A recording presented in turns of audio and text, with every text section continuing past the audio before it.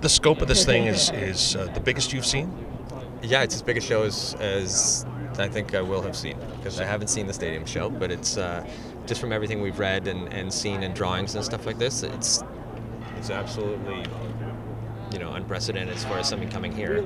Would you agree with me that Roger Waters has gone from kind of like years ago kind of angry recluse to workaholic?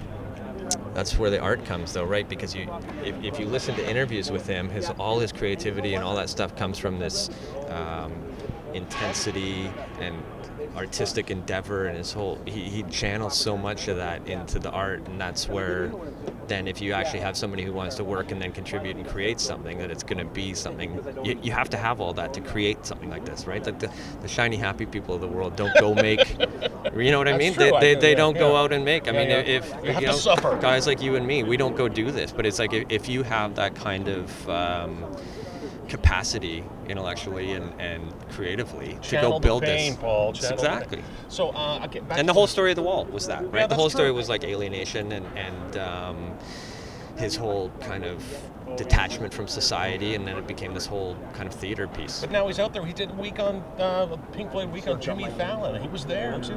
I was amazed with that. Yeah, I also think that he's probably found this place in his life. I'm not speaking for him, but where he's finding this whole touch point to a whole other generation where the themes all still work, right? I mean, and that's the best part. It just doesn't feel like he's just going out and going and playing all the old hits, but he's actually going and playing an entire concept that has transcended generations.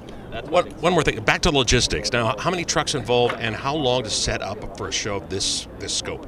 I want to say it'll probably be 4 or 5 days to set it up. Yeah, I mean, by the time the guys first come in here, and all the the stadium shows all take a while to build. 1,000 bricks in the wall, like I said, 500 feet wide. Yeah. I mean, it's a big show. And 4 or 5 days, I want to say, it'll be 50 plus trucks. Yeah.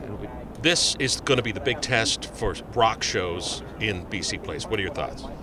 This is the one to do it.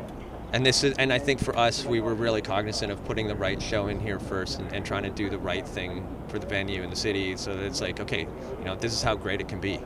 Setting the bar high, but it would be better than coming in here with a half-baked show that doesn't really warrant playing a stadium and doesn't really have the production, or doesn't really have the theater, or doesn't really have the concept. This is the one, I think. Are the days of the Echo Dome over, Paul? Yeah, I hope so. I mean, I think that with the lack of the vacuum pack in here will help, and I also think that technically, like all the gear, all the speakers, all the sound equipment is that much better. Yes. I mean, I don't know if you were here for AC/DC, but it sounded a ton better than. It was incredible. Yeah, it was a lot better. I think this will be even better, and so that really helps, right? I mean, it's not 1986, and you're not playing off a whole bunch of that old gear. When you put 40,000 people or acting as sound baffles in here, it makes a big difference. Exactly. So, and that's part of I think that's part of the magic too, right? You can't. That's why shows suck when you got 20,000 people in here and a bunch of empty seats. So don't do it if you can. Big announcement. Thank you, Paul. All right. Thanks, Steve.